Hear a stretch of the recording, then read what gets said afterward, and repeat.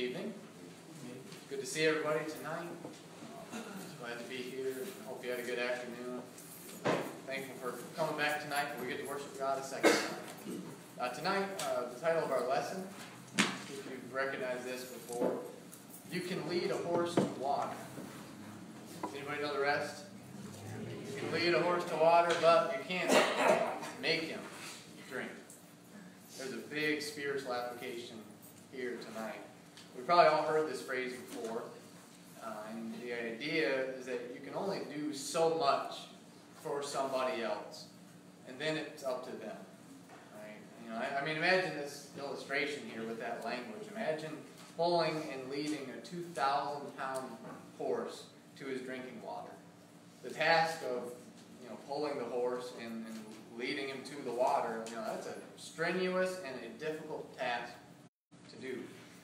But when it's all said and done, if that horse doesn't want to drink water, he ain't going to drink water. You cannot make a 2,000-pound horse drink. Even if you know he needs it, it's up to the horse. So I figured that this would be a good lesson to follow up this morning's sermon on evangelism and reaching lost souls. We discussed that we've been commissioned by Jesus to preach the gospel to every creature. Make it known. Mark chapter 16, verse 15. Our job as Christians is just to make the good news of salvation loud and clear to this world. Sow the seed, preach the word, get the message out there.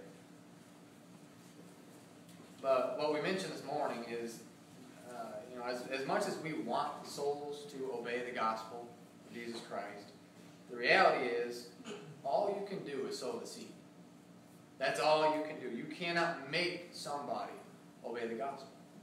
You can't make them. Whether or not they decide to obey Christ, that's entirely up to them.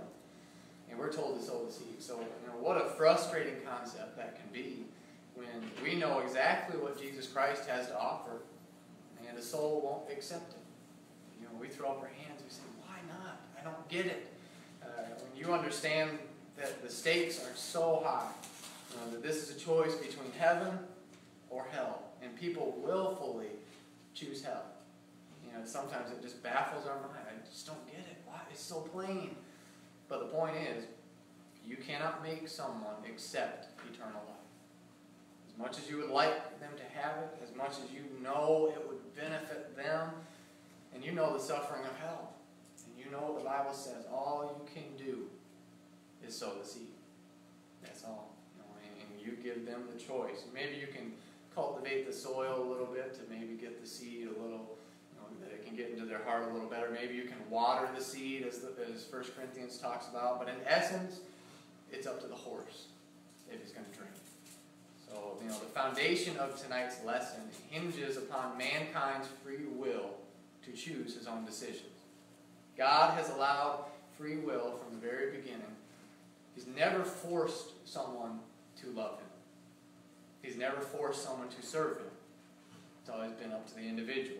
If the false doctrine of Calvinism that is spreading throughout a lot of the Christian religions today, if Calvinism were true, then I suppose we could change the title of our lesson tonight to this.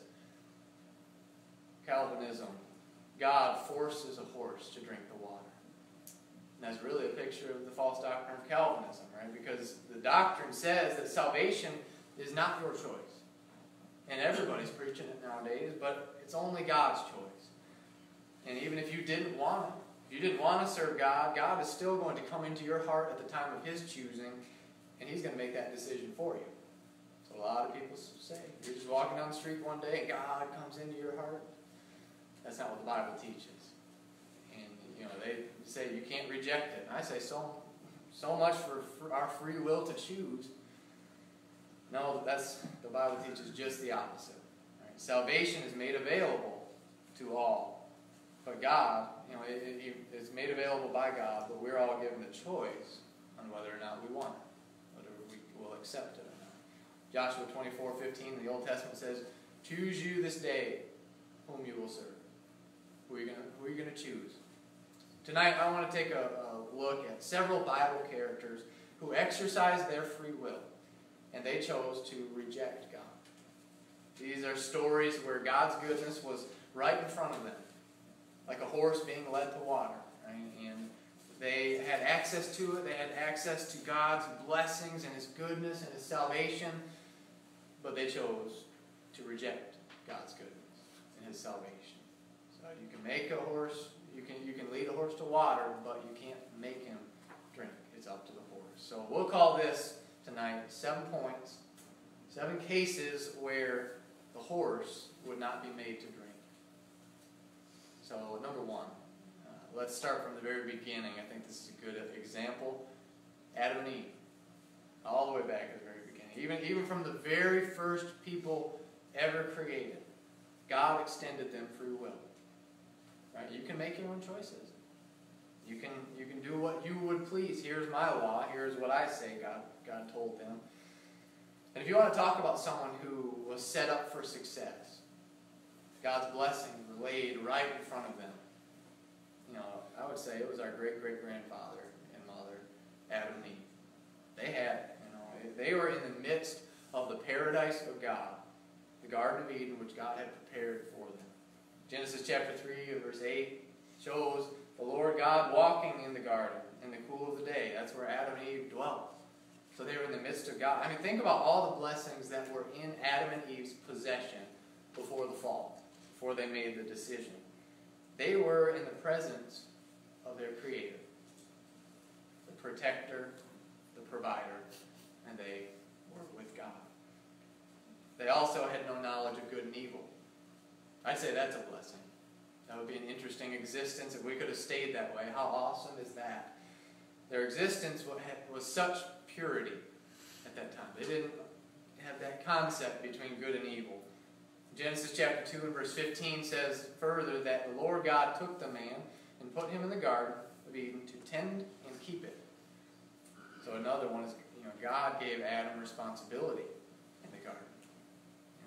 And keep in mind that this responsibility of tending and keeping the garden was before there was any curse on the ground for man's sake, that man should spend his days working by the sweat of his face, the Bible says. But we can conclude that Adam's work in the garden was not overly burdensome as it is today. And it was not the strenuous nature that we have to work by today. But their whole existence was very pleasant in the Garden of Eden. They also had access to a tree, the tree of life, that could make them live forever. Whose fruits, when eaten, would allow them to live forever. So life was good. Life was very good in the Garden of Eden. Protected, provided, and pleasant. And that was their life. And there was only one condition that we read of. Maybe there was more, but we read of one that the Lord God gave man as he lived a life of peace in the Garden of Eden. What was their condition? Genesis chapter 2, verse 16. And the Lord God commanded the man, saying, of every tree of the garden you may freely eat, but of the tree of the knowledge of good and evil you shall not eat. For in the day that you eat of it, you shall surely die. If you eat of that tree, you'll be cut off, and you shall surely die at that point. So at that point in the story, God had set Adam and Eve up with complete success. They had everything they needed. He had done everything He could for them.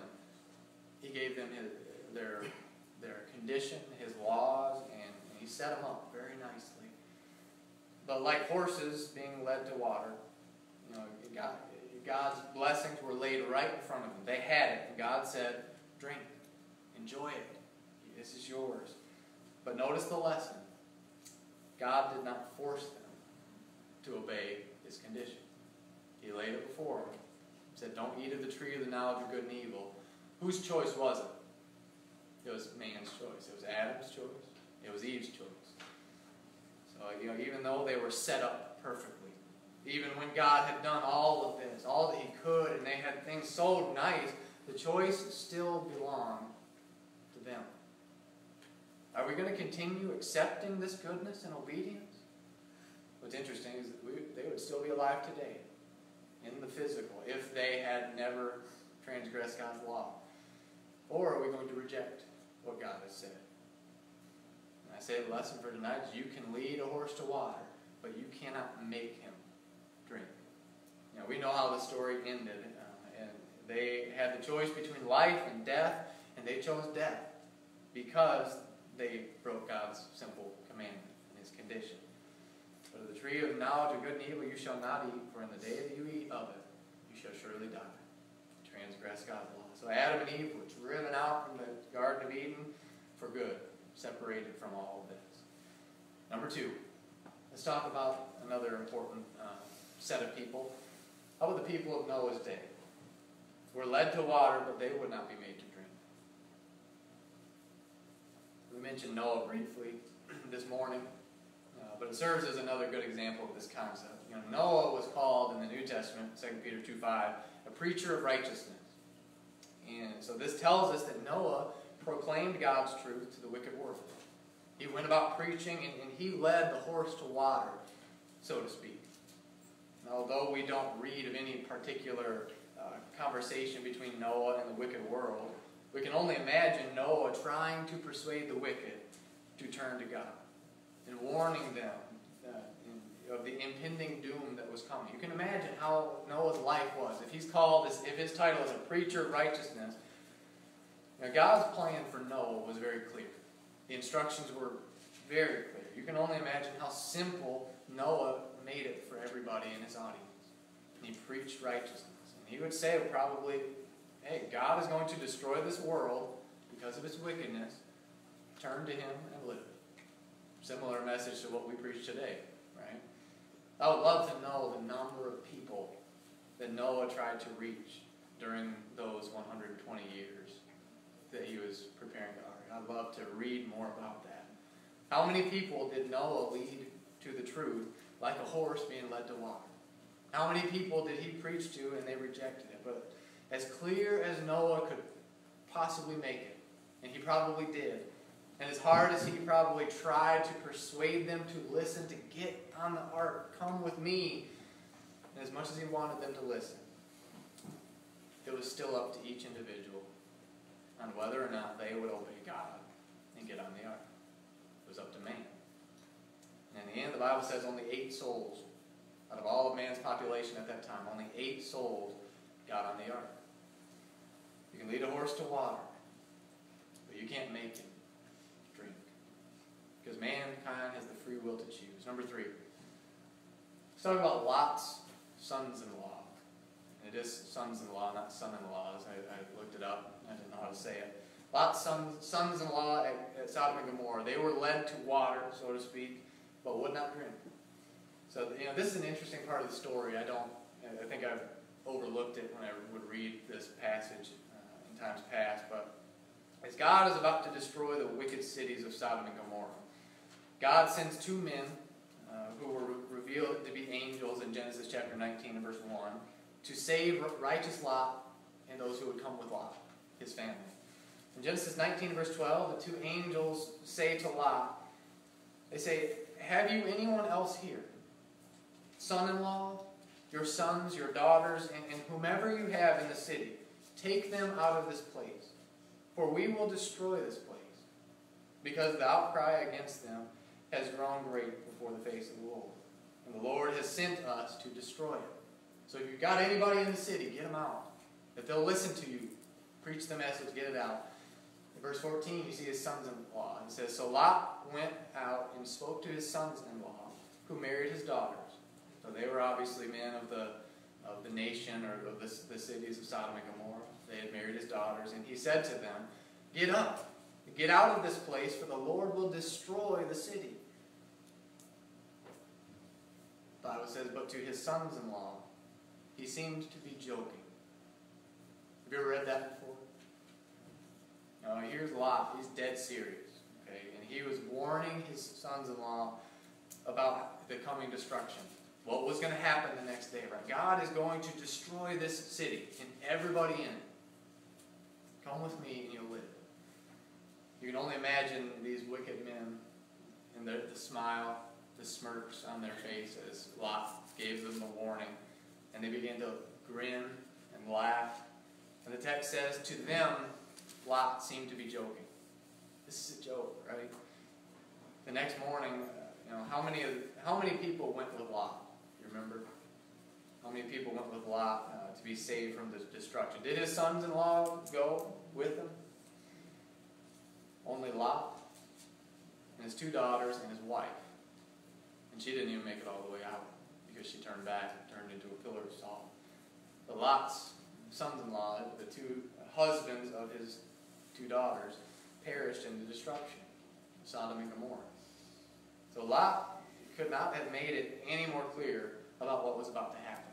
He laid it out plain, and even though Lot probably wanted them so desperately to come with him, right? Imagine, you know what's going to happen the next day. He said, just come with me, please. And even though Lot knew what was coming, the point is, he couldn't force them. He could not force them to come. It was their decision. And they stayed. They stayed with the wicked city, and they were destroyed with the wicked city. You can lead a horse to water, but you can't make him drink. Number 4, another Bible character in the Old Testament. King Saul is another good example of a man who was led to water, set up very nicely, but he would not be made to drink. 1 Samuel chapter 9, verses 1 and 2, we can read of Saul's good start as the king of Israel. The Bible says there was a man of Benjamin whose name was Kish, a Benjaminite, a mighty man of power, and he had a choice and handsome son whose name was Saul. There was not a more handsome person than he among the children of Israel. From his shoulders upward, he was taller than any of the people. So here he is, a good-looking man. Down in verse 16, God speaks to Samuel about anointing Saul as king. God says, tomorrow about this time, Samuel, I will send you a man from the land of Benjamin, and you shall anoint him commander over my people Israel, that he may save my people from the hand of the Philistines, for I have looked upon my people because their cry has come before me. Chapter 10, verse 1. Chapter 10, verse 1 says, Then Samuel took a flask of oil and poured it on his head and kissed him and said, Is it not because the Lord has anointed you commander over his inheritance? So with Saul, we see from the very start, Saul was set up for success. Right? God was in his corner. If he wanted him, God was there. Samuel was in his corner, and he was the first king of Israel. It could have been so great. It could have been such a great reign. And if you look at Saul's reign as king, he actually had a pretty good beginning, didn't he? If you read the very start of Saul's reign, it was not bad. 1 Samuel chapter 11, verse 13, we see Saul making a statement of faith in the Lord after their victory in battle. He says, But Saul said, Not a man shall be put to death this day, for today the Lord has accomplished salvation in Israel. Who won the battle today, Saul? The Lord won the battle. Verse 15 says, after this victory, it says, There they made sacrifices of peace offerings before the Lord, and there Saul and all the men of Israel rejoiced greatly. So here he is set up. He's king. He was the anointed of the Lord. And he had won some battles, and he gave the credit to God, and things are going good. But just like every other human being who has ever lived, the choice was Saul's for whom he would continue to serve. And he had that choice. So he had graciously been set up, led to God's blessings, if he would only serve God and obey his commandments. But soon after, we can read about Saul going against God's authority. So he started out well, and he started declining away from God. In 1 Samuel chapter 13, and then again in chapter 15, Saul went against God's authority. And you can read about his hatred toward God's servant David, who we know so much about, King David. Saul tried to kill David with a spear in different times, on several occasions, because he was jealous, and he just hated David for his standing in the sight of the people. And though Saul could have made David a great and godly ally. They could have been friends, and they could have served God together and had great success in Israel. Saul instead made an enemy of David, a godly person, a godly man, and he turned his heart away from serving the Lord. 1 Samuel 15, verse 28 says, So Samuel said to Saul, The Lord has torn the kingdom of Israel from you today, and has given it to a neighbor of yours who is better than you. Chapter 28 and verse 17, Samuel says, the Lord has done for himself as he spoke by me. For the Lord has torn the kingdom out of your hand, Saul, and given it to your neighbor David, because you did not obey the voice of the Lord. So Saul was set up so nicely. He could have set, as the first king of Israel, he could have set the standard of righteousness for all the kings who would follow. But we understand that he was not going to be forced to follow God's way. He didn't do it. So you can lead a horse to water, set him up so nicely, put it right in front of him, but you can't make him follow God's way. You can't make him drink. Here's a good person in this discussion, number 5. How about Judas in this discussion? Judas in the New Testament was another individual who was given free will and made his own decision. And if you want to talk about someone else who was set up for success, he was a member of the 12, the original group who followed Jesus. And he walked with Jesus day and night in his earthly ministry for 3 days. He was with Jesus. He saw Jesus' miracles. He talked with him. And by the way, he was surrounded by 11 other very godly individuals who were focused on following Jesus. If ever there was an atmosphere of success for following God, you would think that Judas had it made. Right? Perfect. I'm in the midst of the 12 apostles. I'm right by Jesus. But at the end of the day, although being around godly individuals can be a great support in one's obedience to God, it's still up to the individual on whether or not they make godly decisions themselves. So it can only go so far. You can only do so much for somebody. So no one is going to take you by the hand and force you to make a right decision, to make a godly decision. And Judas was not forced. You must follow wisdom yourself. And you must take the right path in wisdom yourself. You have to make that decision. So heaven was right in Judas' grasp. He was right there if he wanted it. In Matthew 26 and verse 24, Jesus said, the Son of Man indeed goes as it is written of him. But woe to that man by whom the Son of Man is betrayed. It would have been good for that man if he had not been born. Now that's a scary statement for someone like Judas. It would have been good for you if you hadn't even been born than to make the decision you made to turn from Christ. Set up so nicely, but you can't make the horse drink. Number 6. We could talk about the Jews, just in general.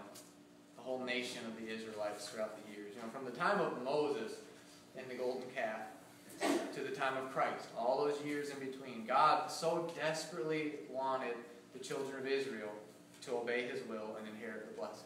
They were set up nicely. They were God's people. God's chosen people were exponentially set up for success with God in their corner. But Matthew chapter 23, verse 37, Jesus says of the Jews, he said, "O Jerusalem, Jerusalem, the one who kills the prophets and stones those who are sent to her. How often I wanted to gather your children together, as a hen gathers her chicks under her wings." Well, what's the point?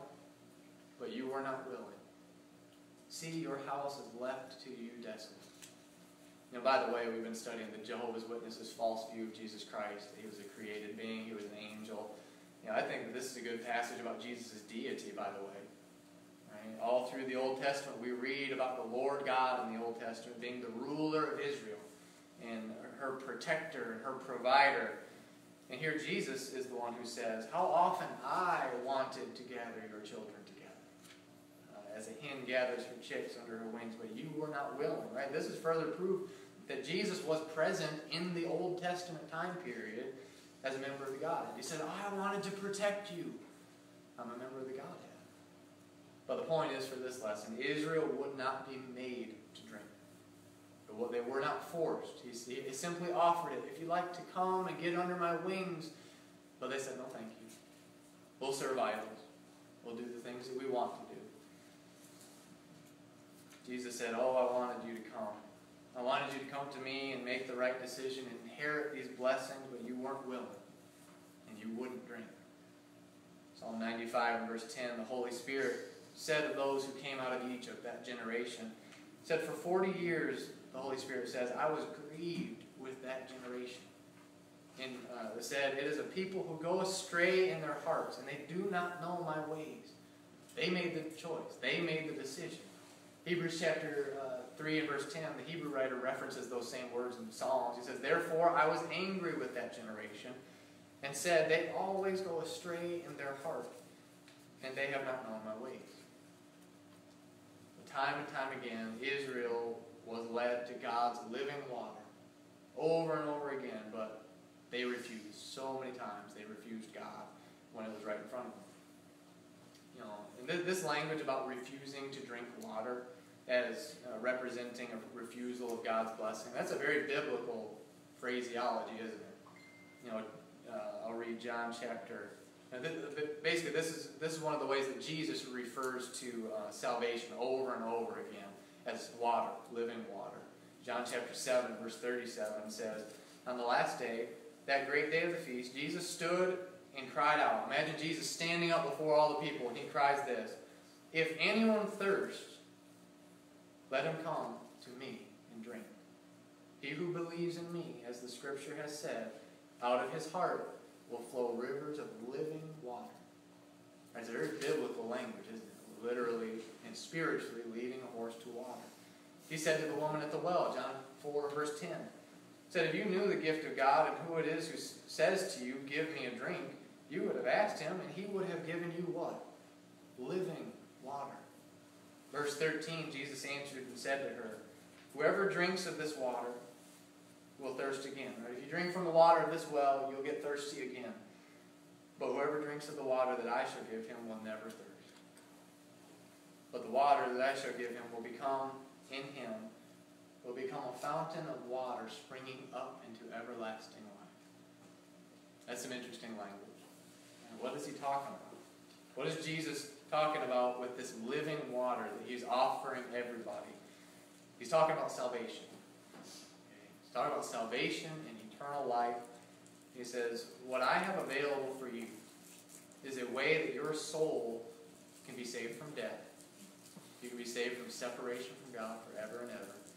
And it can grant you an entrance into everlasting life in heaven with the Father forever and ever. Everlasting life. And you'll have true fulfillment. Now, won't you come to me, Jesus said. Won't you just come and drink of this water? Won't you just accept the message? But notice again the important concept. Jesus simply gives the invitation. Simply gives the invitation to come and drink, and he lets the individual decide if they would like to come. If anyone thirsts, let him come and drink. I'm not going to force you. It's up to you. If you want it, it's yours. Revelation 22, verse 17, the Bible says, and the Spirit and the bride say, come. And it's an invitation. Won't you come? And let him who hears say, come. And let him who thirsts come. Whoever desires, use this verse against Calvinism. Whoever desires, let him take of the water of life freely. If you want eternal life, you can have it. The Bible calls it a free gift, right, that we can accept or reject. So what you have with the gospel of Jesus Christ is really a simple invitation. You don't have to accept it. No one is going to force you to accept it. But if you're willing, the Bible says you can take it. You can take it freely. It's yours if you want it.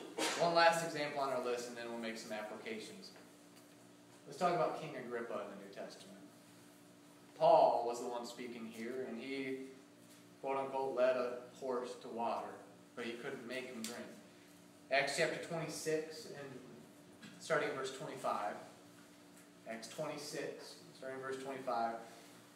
But Paul said, I am not mad, or I'm not crazy, most noble Festus, but I speak the words of truth and reason.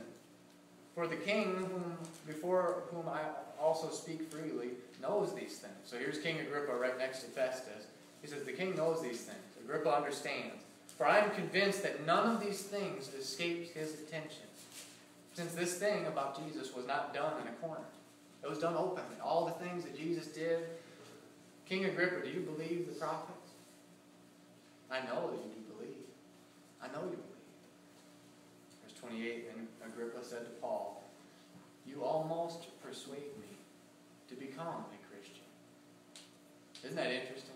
You have to become a Christian. There's something you must do to be saved. And Paul said to him, verse 29, I would to God that not only you, but also all who hear me today might become both, almost, and altogether, such as I am. We've stated that truth so many times in different lessons, that almost becoming a Christian is not the same as becoming a Christian. And almost drinking the water of life is not the same as drinking the water of life. If someone was going to get on the ark that saved Noah, if they almost got on the ark, they weren't saved from the flood. And Paul made the truth very plain to Agrippa so that he could understand it clearly. Paul said, I know that none of these things escape your attention. I know that you understand. And I know that you believe the prophets. But even though Paul extended a clear invitation, such as the theme throughout the entire Bible, a clear invitation is given to the wicked, he could not make Agrippa accept it. All he could do was plant the seed, preach the word. So let's close tonight with 3 take-home lessons that we can learn from all of these stories. 3 things that we can learn from these examples. Number 1, remember this. People have been refusing to drink from God's blessings for a very long time. Don't get discouraged when they refuse you as you preach the gospel. Adam and Eve, we talked about, refused God. The people of Noah's day refused the message. Lot's sons-in-law, they wouldn't take it. King Saul, Judas Iscariot, the Israelites in general, King Agrippa. The list was probably a lot longer. Solomon said there's nothing new under the sun. And boy, I believe it. It's very true. People have been refusing God's salvation that's laid right before mankind. It always has been from the very beginning of time. And God has led countless people to the waters of eternal life. Some decide to drink it, and many refuse it. It just depends on the person. Depends on the person's choice. And the lesson tonight is that if you present the gospel truth to a lost and a dying soul, and they refuse to drink, don't let that discourage you for 1 second. Because you're in good company. There have been a lot of godly people throughout the ages, throughout the Bible, who presented the truth exactly the way God wrote it, the way God said it, and they were rejected. Remember that people refused to drink from God's blessings even when it was preached by Jesus himself. Even when Jesus was offering it, people rejected it. And if people refuse to obey Jesus when it was offered by him, shouldn't you expect that he'll reject you when you preach it? If you preach the same message.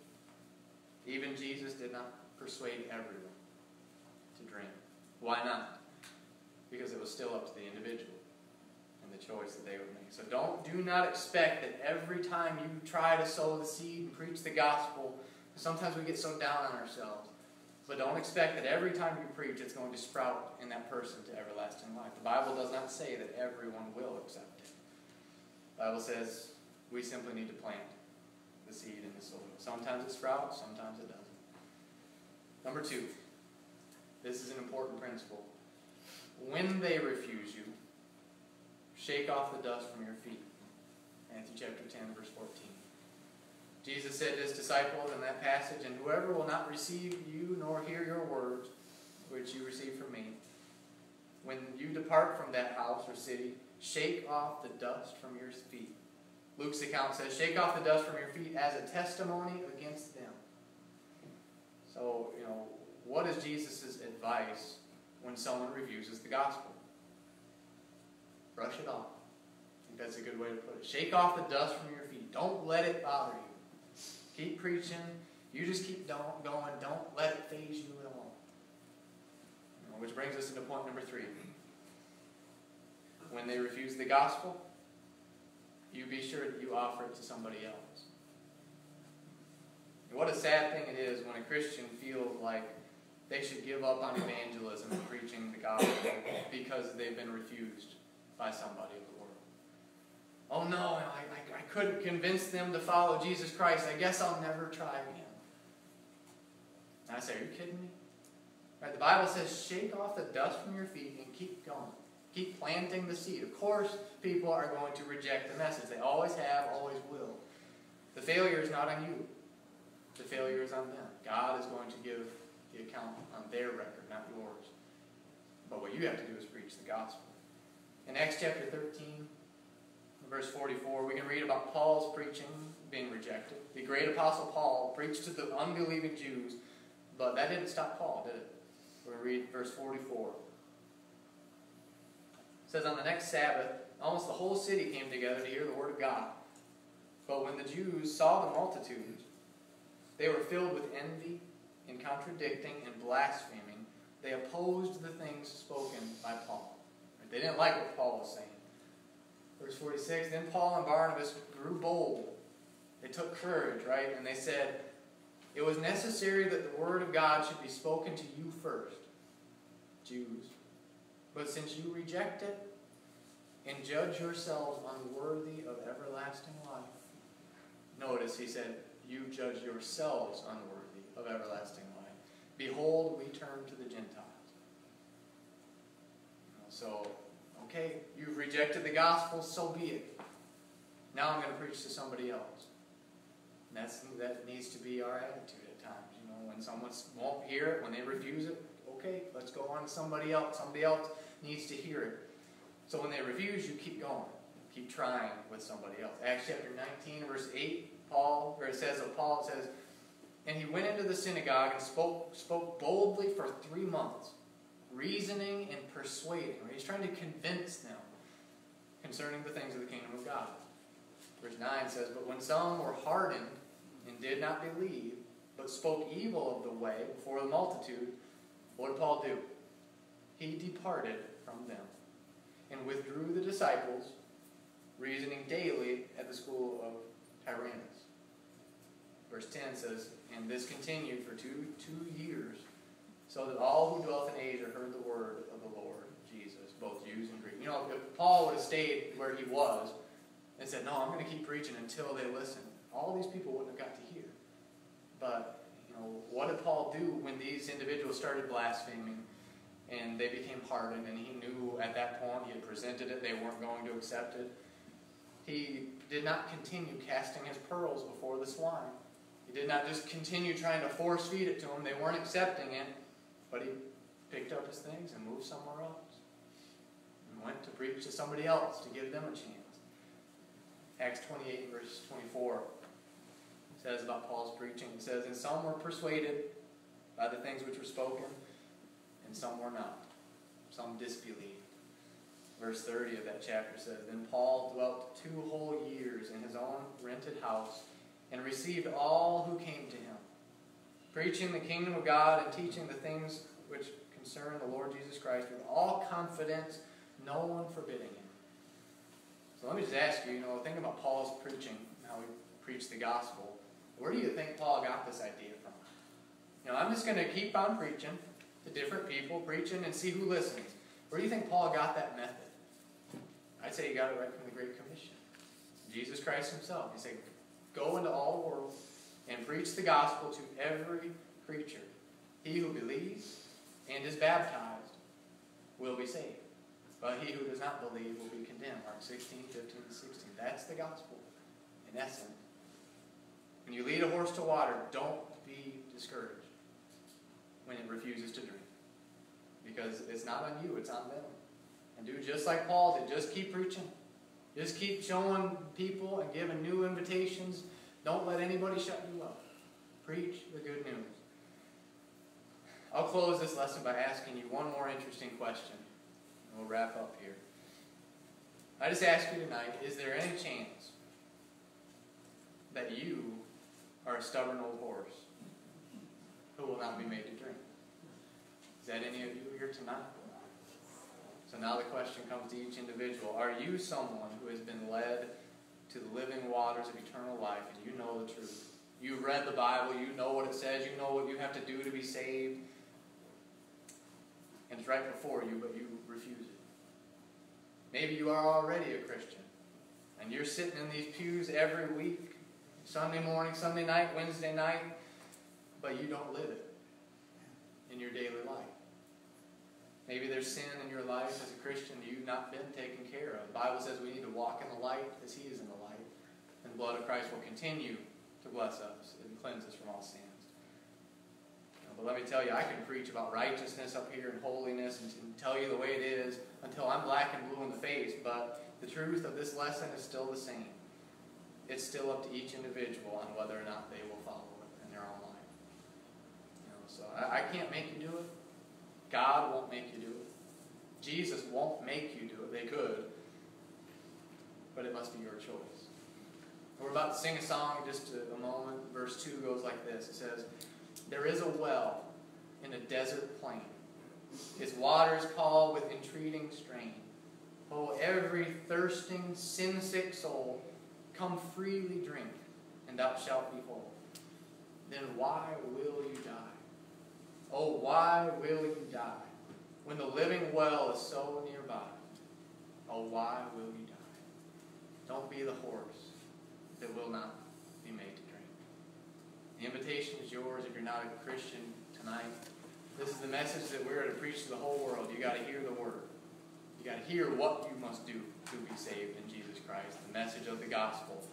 Because if you can't hear it, you can't do it. Number 2, you got to believe it.